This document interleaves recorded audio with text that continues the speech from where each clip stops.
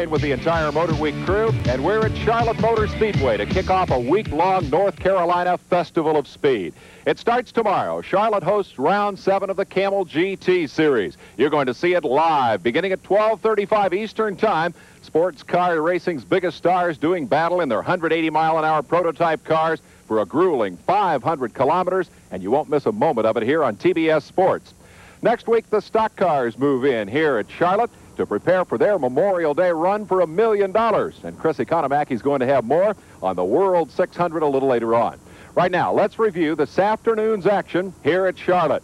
We go to the GTO and GTU class highlights. Start of the race. Wally Dallenbach Jr. in a Mustang is the first to take the lead. He moves around Dennis Ossie's Toyota number 98, and he's the new leader. But didn't last very long. Big crash coming up front straightaway. John Jones in for Dallenbach, breaks early. Ossie hits him from behind, and there go the leaders. That turns the advantage over to another of the Mustangs. Lynn St. James climbs out during the yellow flag leading. Bruce Jenner gets in, but immediately Jenner gets in trouble. Quote of the day, never send a man out to do a woman's job. Jenner crashing out of the lead and opening the door for Danny Smith in a Mazda number 53. He comes home with the first victory of his career this afternoon here at Charlotte. Now, as Charlotte gears up for a week of speed, the preliminaries to the 69th Indy 500 are winding down. Jerry Garrett will be patrolling pit road here tomorrow. He's been up at Indy. Jerry, what's the latest from up there? At Indy, it's been a tense week for drivers yet to qualify, but a tough week for two who already have. Here's Kevin Cogan crashing after a blown engine. And here's Danny Ongaius spinning nose first into the same wall. Neither driver was hurt, and after a lot of work, they say that their cars will be repaired in time to make the race.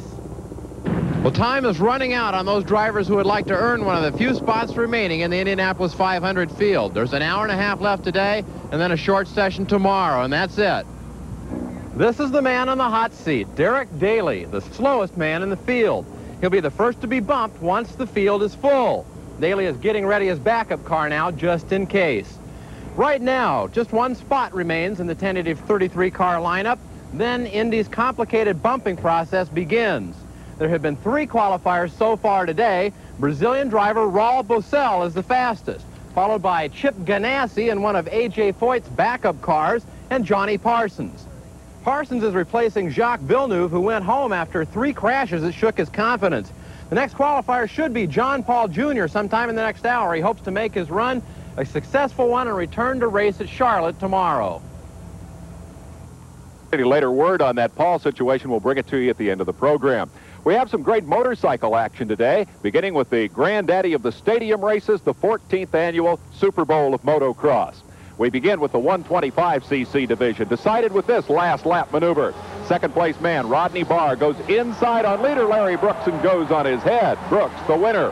And in the feature class, the 250 riders suffering lots of ungainly mishaps. Johnny O'Mara, national supercross champion among those eating the dirt. Ricky Johnson was spectacular in winning one of 2 heats, but he later crashed. Ron Lachine won the other, but he fell off too. And all that opened the door for Grand National Champion number 1, David Bailey. He flew around and over the competition. That's his first overall win of the year. But with only one race left in this series, these 2 contenders for the national championship are the story. Keep an eye on point leader Jeff Ward, number 2, as he puts a great pass on Brock Glover in race 2. But a first race crash had left Jeff 6th overall, and the runner-up Glover now moves within just 1 point going to the series finale. Well, I'm just going to go for it as hard as I can. There's no way I can't. We got a lot of money on the line in a Supercross championship, which I've never had before, and I want it. I'll say he does. The week before that race, P.T. Barnum-style promoter Mike Goodwin, who runs the Super Bowl, was in the process of selling out and retiring. Last Saturday night, he changed his mind. Since the rumor started, and frankly the negotiation started, no deal's done until the check clears the bank, right? And I've had some second thoughts. There are some key points in the negotiations, frankly, that we haven't come to agreement on. And in watching tonight's event and getting my blood pumping again and having some sponsors tell me not only it wouldn't be the same without me here, but you might say, reinforce the fact that they want me to stay by upping their financial involvement. I believe you'll find that I may be involved more than I planned on a week ago for a long time. Well, Goodwin's improved financial condition will be good news for the riders who have long maintained that more of Mike's money should go into the purse. Here at Charlotte, Al Holbert has the pole for tomorrow's Camel GT, which you'll see live on TBS Sports, and we're going to hear from him right after this. We're live at Charlotte Motor Speedway, where Ken Squire will host tomorrow's live TBS coverage of the Camel GT, and Ken has the story of a new track record here. Al Holbert shattered the old mark yesterday, Dave. He and co-driver Derek Bell will start from the pole tomorrow. Derek Bell spun the Lowenbrow Porsche 962 in practice, then spun it right back around. It kept on trucking, and there was no harm done. Then Holbert upped the track record by more than 3 miles an hour to take the pole from John Paul Jr. Here's the rest of the top 5. Al climbed out figuring that was as fast as he could go.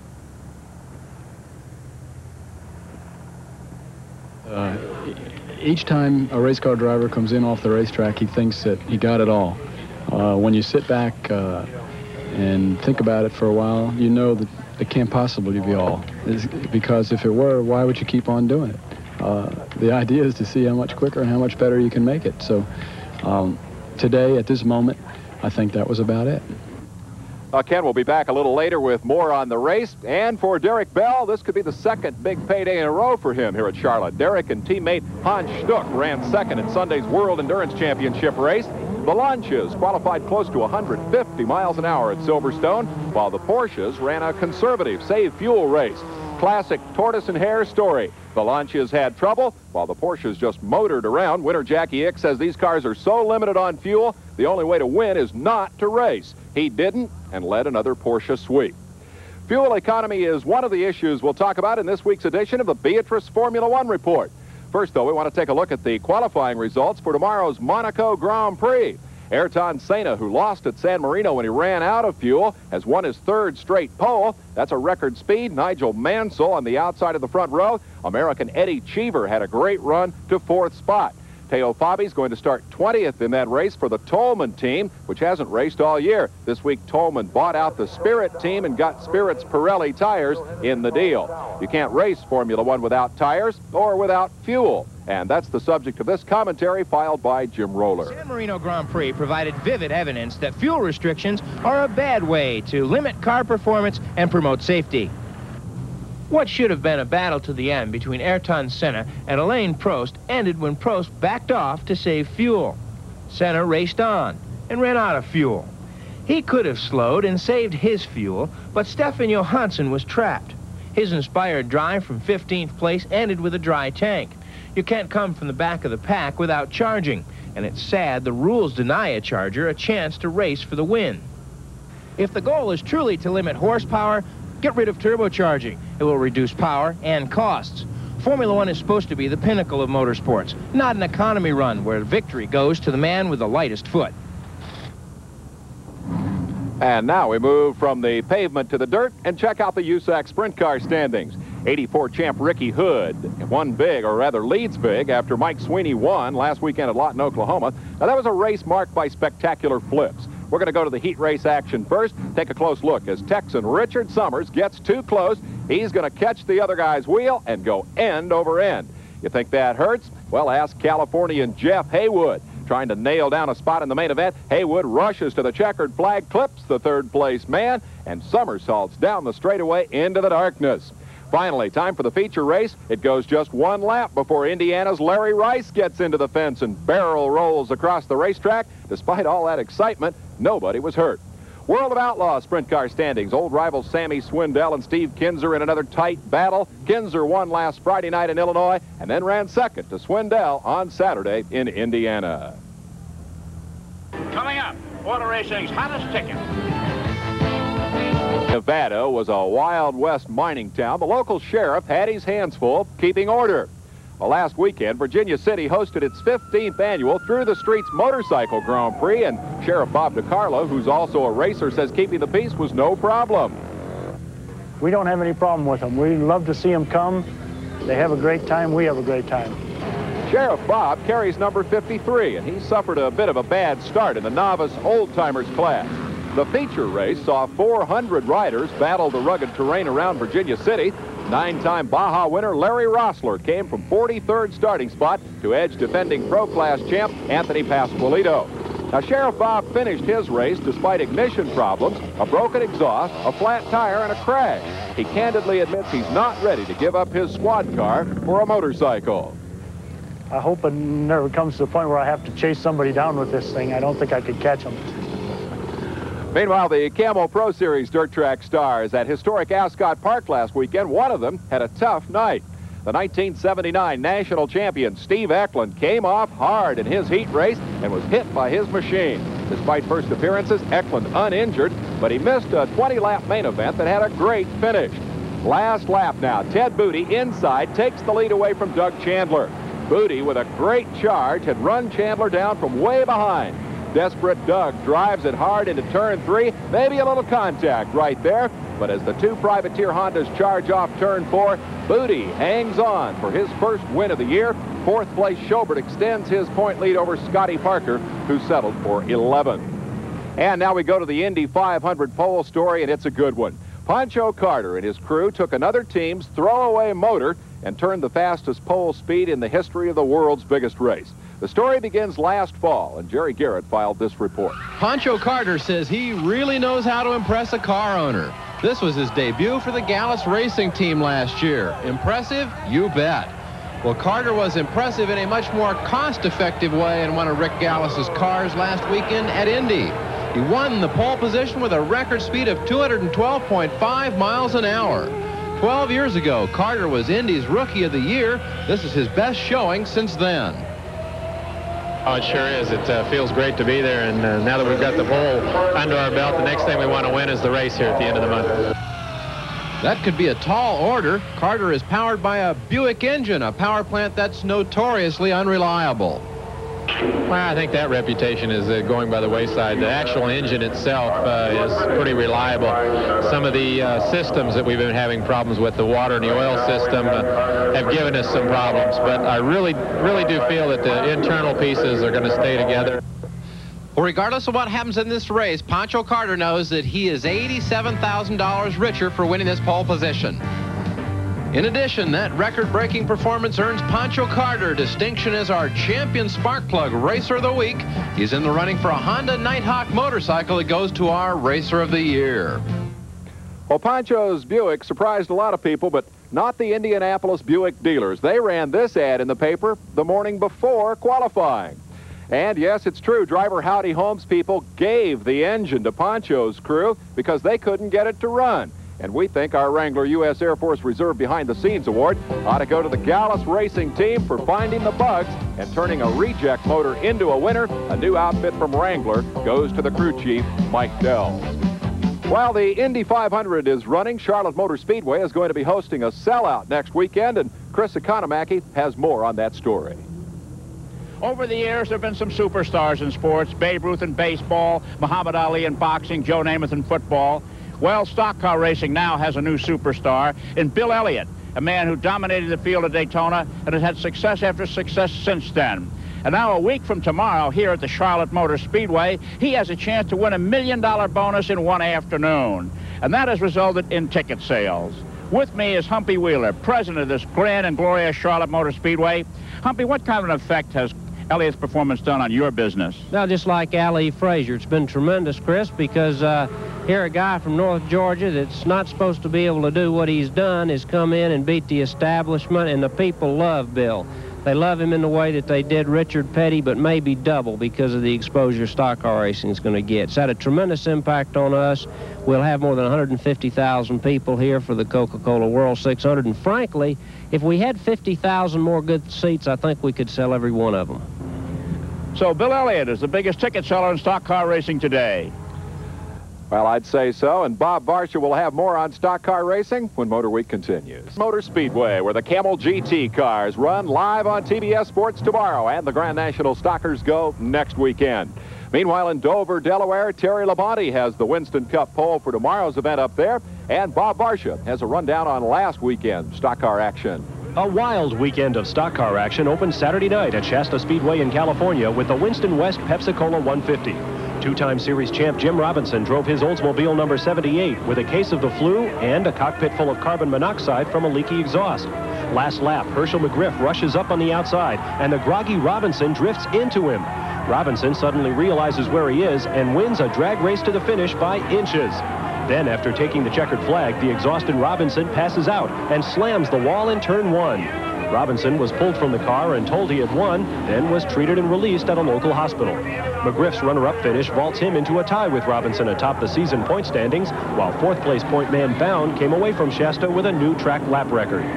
In Nashville, Tennessee, Saturday night, a handful of Grand National stars turned out for the All-Pro Folgers 200. With 4 laps to go, Joe Ruttman leads Mike Alexander and Rusty Wallace. Alexander suddenly loses it, tags the wall, and with a little help from behind, flips over for a long slide down the backstretch. Wallace took over from Ruttman on the restart to take the win.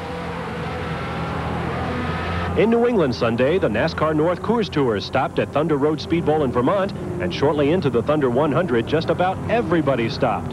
On lap 37, Randy LaJoie in number 07 took control, leading the rest of the way to win over defending series champ Robbie Crouch and early season points leader Joey Karafis. The win means LaJoie bumps Karafis out of the top spot on the points, with Crouch edging into the top 5. Finally to Michigan for the first visit to Kalamazoo Speedway by the ASA Late Model Series. Mark Martin put his Thunderbird number 2 on the pole, captured the lead on lap 60, and held off 4 other cars through 300. Martin thus becomes the 3rd different winner in as many ASA events this season, all Thunderbird sweeps. For MotorWeek Illustrated, this is Bob Varsha reporting. Got about an hour to go in qualifying up at Indy. No late word on John Paul's situation. He's scheduled to start outside row 1 here tomorrow. We have learned from Indy that the United States Auto Club, which sanctions the 500, and CART, which sanctions the rest of the IndyCar races, may finally get together on new rules. They could take effect next year, and we hear they will not obsolete this year's cars. And with the Indy 500 a week and a day away, let's recall one of that race's great moments as Valvoline brings you this edition of Ken Squire's Scrapbook.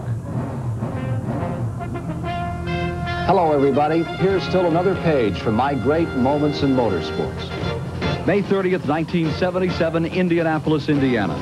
A.J. Foyt has been trying for 10 years to become the first man to win the Indy 500 4 times. After finishing 3rd and 2nd the 2 previous years, Foyt leads the 500 with just 17 laps to go.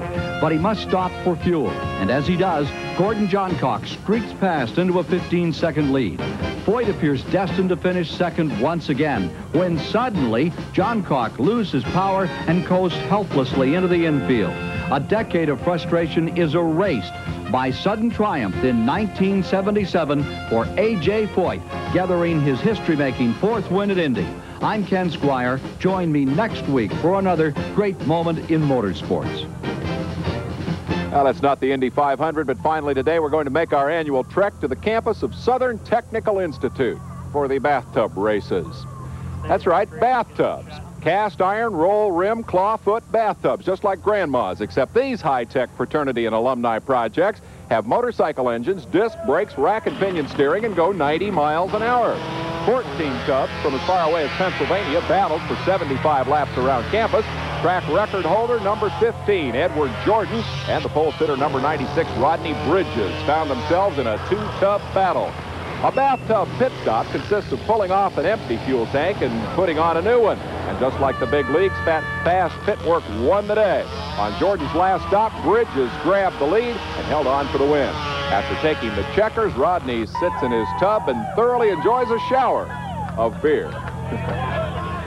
And now with the last word on tomorrow's Camel GT here at Charlotte, let's go to Ken Squire and Chris Economaki. Well, let's thump the tub for tomorrow's race, Chris. I would say that here tomorrow, Derek Bell and Al Holbert are the odds-on people to win this race. I don't know what can beat them. Perhaps that Buick V6 on the outside. Well, there's the Jaguars, but don't forget the new Ford Probe. The heavy assets of the Ford Motor Company are behind it, and they're looking for big things from it. Well, that's tomorrow. There'll be some 36 cars rolling off the line. We'll be on the air at 12:35 with 13 camera flag-to-flag coverage, onboard camera with Jim Busby's machine. And I think we're in for a spectacular race in this 500-kilometer event. If it's half as good as today's, it'll be a wowzer. All right. Well, let's take one more analysis of what can happen here tomorrow. Bill Alsop starts in a Camel Light car. We had a car that was an under 3-liter, finished 2nd today. He might end up the overall winner. Well, there's a lot of interest in that light category and many new cars. We had the Nissan crash this morning, and that's going to be a good race within a race. I can't see him winning overall, though. Okay, join us tomorrow at 12:35 here on the Superstation. David? Thank you very much, Ken and Chris. We've had pretty good luck on these shows when we go live to the races, picking winners. I think that outside pole sitting Buick is going to win the race. I'll pick John Paul Jr. and Bill Adam tomorrow to finally finish one and win it. We'll be on the air 12:35 Eastern Time. 500 kilometers of racing action, Camel GT class, right here at Charlotte Motor Speedway. Bill Elliott on MotorWeek next Saturday afternoon, and we'll see you then at the same time.